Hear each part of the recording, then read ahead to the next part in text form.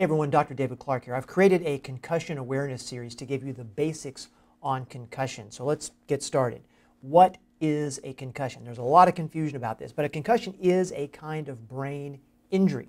Now, we have to kind of play a name game here because a concussion is really a type of mild traumatic brain injury, and mild only in comparison to a severe traumatic brain injury. Now, just because we say it's a mild TBI doesn't mean you don't feel bad and doesn't mean it can't cause you problems for months and years. So that's the first thing to know. A concussion is a kind of mild traumatic brain injury. How does a concussion happen? Well, a concussion occurs when there is a shaking injury of the brain. This can happen a lot of different ways. It can happen from a direct blow to the face, the neck, or the head. And you would think about that happening like in sports, right? Football, hockey, lacrosse, rugby, and that's a very obvious thing. But the other kind of way that you can get a concussion and get this shaking injury is if another part of your body gets hit or impacted and those forces are transmitted into your brain. A good example of this would be car crashes, whiplash. Those are a lot of very common ways that you can suffer a concussion.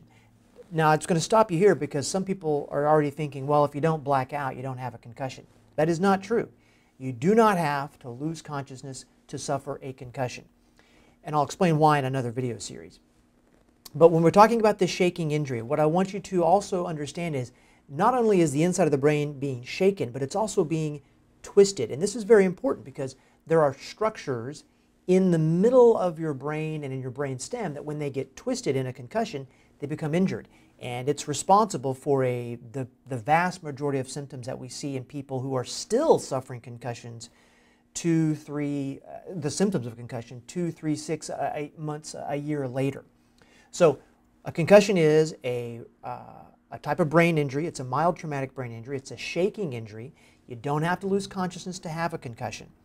How many people suffer concussions? Well, there's estimates from 2015 that say a couple million people per year are having concussions, per year. Now, this obviously means a lot of people are going to go to the ER. A lot of people are going to go to family doctors, but there's a lot of people that aren't going to go because they don't know that they've had a concussion, think they've just had their bell rung. So one of the reasons I'm making this series is so that if you know someone that's going to fit some of these little signs and symptoms I'm going to give you, get them checked out. Because even though a concussion is a mild traumatic brain injury, it's not really mild. It can cause you a lot of problems. I'll just give you an example. There was a study done recently that said that about 50% of people that had suffered a concussion at 2 weeks post-injury, they couldn't return to their work.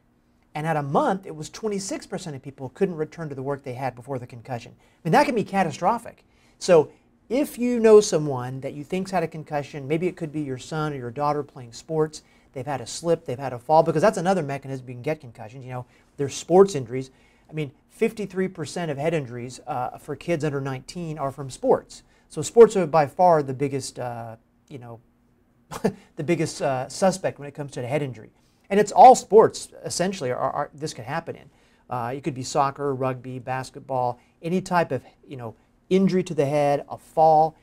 Unfortunately, I've seen quite a few kids that have been injured on playgrounds where they fall off the monkey bars, or they are at a swimming pool and they dive in and they slip on the edge. Any type of impact to the head, neck, or face can create a concussion. Any type of impact to another part of the body and those forces are transmitted to the head, that can also cause a concussion. So that's kind of the name game. What are the symptoms of a concussion? Well, there's kind of two things to look at. There's things that you, the observer, could see on someone who's just had an injury, and then there are things that they might tell you. So let's start with what you might see. What you might see when someone's had an injury to the head, or this shaking injury, is number one, they could have a vacant stare. Like no one's home. They could also be unresponsive, meaning they're laying there on the ground and you say, hey, are you okay? And they don't respond. And you shake them, you say, are you okay? And then they don't respond. That's definitely a sign of a potential concussion. They could also be wobbly, have those kind of wobbly legs. You've seen people probably on football, they get nailed and you see them kind of get up and they're wobbling. That's called ataxia. That's a kind of uncoordinated gait. So that's certainly another thing that can happen. You might also see them, clutch their head, which usually means, their head is hurt. Now, in terms of what they might tell you about what they're feeling, number one, they could say they have a headache that's all over their head. They could complain of dizziness. They could complain of vision problems. They could complain of feeling like they're going to vomit. Now, the thing about a concussion is those symptoms that happen, they usually develop pretty rapidly, but they develop over a few hours, so they can kind of change and transform. So over 6 to 8 hours, that person might tell you that they're having difficulty concentrating or difficulty remembering. In fact, one of the signs you might see is a loss of consciousness. You might see them actually be totally incapacitated. They might also tell you that they have amnesia. They don't remember what happened. Those are all different signs and symptoms that if that happens in someone you're watching, they need to go get evaluated immediately. Now here's probably the biggest takeaway from this video today.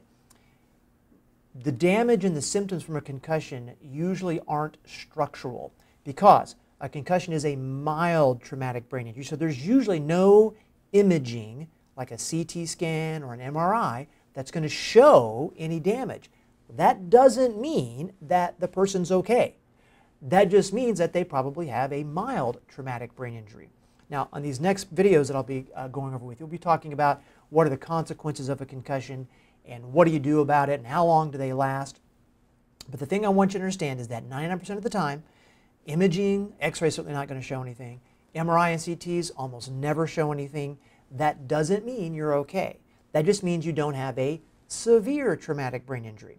So the signs and symptoms of concussion: loss of consciousness, ataxia, unresponsive, vacant stare, symptoms: headache, dizziness, irritability, slowed reaction time, insomnia.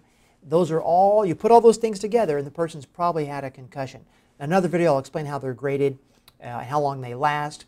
But the takeaway is, if you think that you've had some of those symptoms or somebody you love has had that happen to them, go get them evaluated right now and make sure there's not something more serious.